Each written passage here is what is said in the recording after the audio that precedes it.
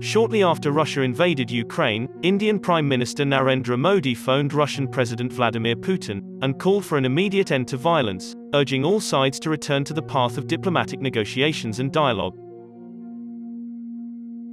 Modi asserted that the differences between Russia and NATO should be resolved through honest and sincere dialogue.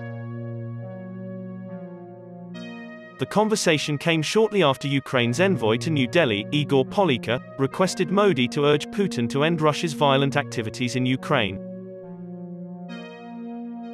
He said that Ukraine is deeply dissatisfied with the Indian position, which has been largely neutral through months of conflict. Nevertheless, Polika said he is hopeful that Modi's stature could make Putin reconsider his actions. Apart from the Ukrainian envoy, US President Joe Biden has also seemingly offered a veiled criticism of India's stand on the issue. During a press conference, he said that countries supporting Russia's actions will be stained by association.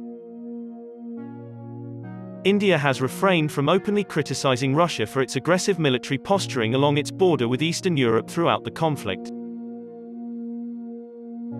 In fact, it is the only member of the Quad that hasn't introduced sanctions against Russia as of yet.